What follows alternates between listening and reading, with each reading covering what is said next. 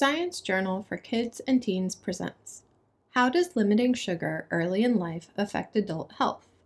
Read by Miranda Wilson. Abstract. What do soda, ice cream, and candy have in common? They all contain lots of added sugar. While sugar makes foods taste great, too much added sugar can negatively impact a person's health. For instance, studies link high added sugar levels to type 2 diabetes and hypertension. These diseases often occur later in life. Because of World War II, the United Kingdom rationed several foods, including sugar, from 1940 to 1953. In September 1953, sugar rationing ended. This event likely caused diets to be lower in sugar before and higher after that date. We looked at the data and noticed that there was indeed an increase in the amount of sugar people ate right after the sugar rationing ended. We wanted to understand how being in a place with either very little or a lot of sugar early in life affected a person's health as an adult. So, we studied adults born in the UK around the end of sugar rationing who were later diagnosed with type 2 diabetes and hypertension. For this group, we found that restricting sugar until age 2 decreased the chances of developing type 2 diabetes and hypertension. It also delayed when these diseases started. Introduction. Many of the foods we enjoy have added sugars. Added sugars are sugars that aren't present naturally, but added to food later when it is prepared. For example, fruit like a banana has sugar naturally present, but fruit yogurt or breakfast cereals often have sugar added to them. From conception until the age of 2, dietary guidelines recommend 0 added sugars. But many foods or drinks that pregnant mothers, babies, and toddlers consume are high in added sugars. For example, by the time children in the USA are 2 years old, they eat an average of 6 to 7 teaspoons or 25 to 29 grams of added sugar a day.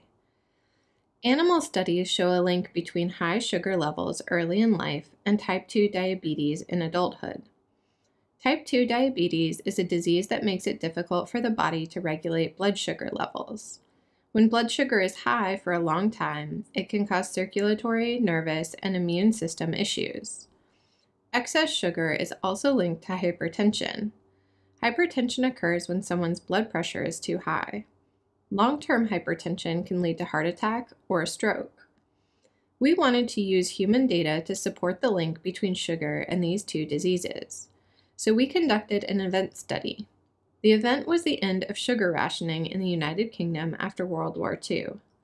Between 1940 and 1953, people could only have small amounts of sugar because it was in low supply. We hypothesized that people conceived or born before the end of sugar rationing were less likely to have type 2 diabetes and hypertension as adults. And if these diseases did develop, we expected them to start later. Many foods contain added sugar, which is linked to type 2 diabetes and hypertension in adulthood. You can look at the nutrition facts on food packages to see the total amount of sugar, which includes the sugar found naturally in the food, and the amount of added sugar. The image shows a nutrition label. The total amount of sugars in the food or beverage are circled in orange. The amount of added sugars is circled in blue. Methods. We used a survey with 60,183 people born between October 1951 and March 1956 in the UK. We classified people born before July 1954 as rationed.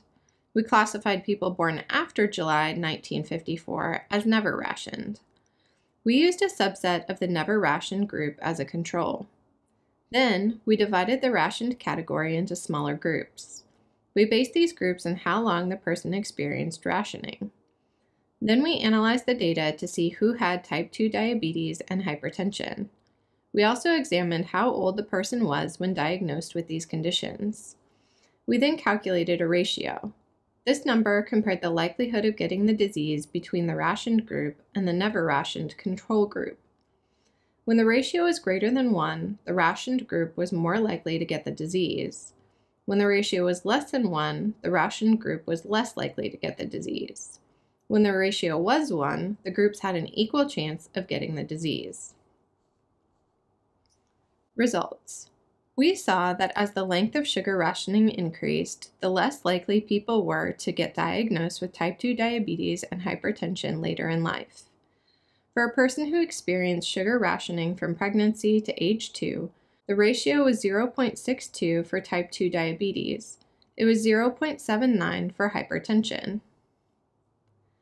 Here in Figure 1, you can see the likelihood relative to a control of developing hypertension or type 2 diabetes as the length of exposure to sugar rationing increases. On the x-axis, you can see the length of sugar rationing in months. The categories are, for the length of pregnancy on the very left of the graph, up to the length of pregnancy plus 24 months on the very right of the graph. On the y-axis, you can see the likelihood of disease relative to a control. Data for hypertension is in orange squares, while the data for type 2 diabetes is in purple diamonds. A black line at 1 indicates that there was equal chance for disease relative to a control. Looking at the graph, how did the likelihood of developing type 2 diabetes compare for people who lived under sugar rationing only before they were born and people who lived under sugar rationing until the age of 2? There was also a delay in the start of these diseases.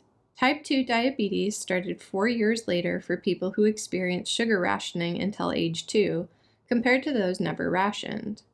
There was a 2-year delay for people diagnosed with hypertension. Discussion. Our study showed that having less sugar early in life may benefit a person's health as an adult. Adults who had sugar rationing exposure before age 2 had a lower risk of type 2 diabetes and hypertension. That means people who probably ate less sugar early in life were less likely to develop these diseases later in life.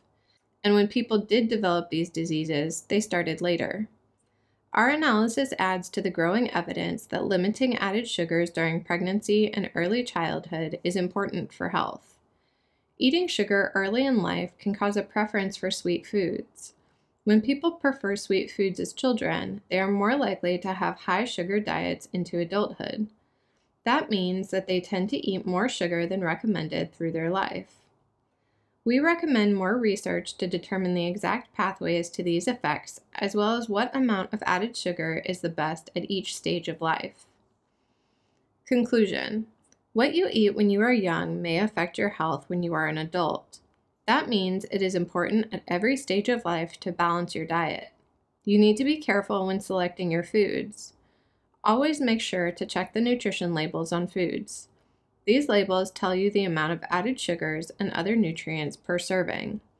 This information can help you limit the number of foods high in added sugars that you eat. You can also replace such foods with fruits, vegetables, and proteins. Eating these healthier alternatives provides your body with the nutrients it needs to grow and be healthy. Thank you for listening to this recording. This work has been adapted from the original peer-reviewed paper in the journal Science, published on October 31st, 2024. Research conducted by Tadea Grachner, Claire Boone, and Paul J. Gertler from Dornsife College of Letters, Arts, and Sciences at the University of Southern California, the Department of Economics and Department of Equity, Ethics, and Policy at McGill University in Canada, and the Haas School of Business at the University of California, Berkeley. See the accompanying PDF for more information. Please visit our website, sciencejournalforkids.org, for more free science teaching resources.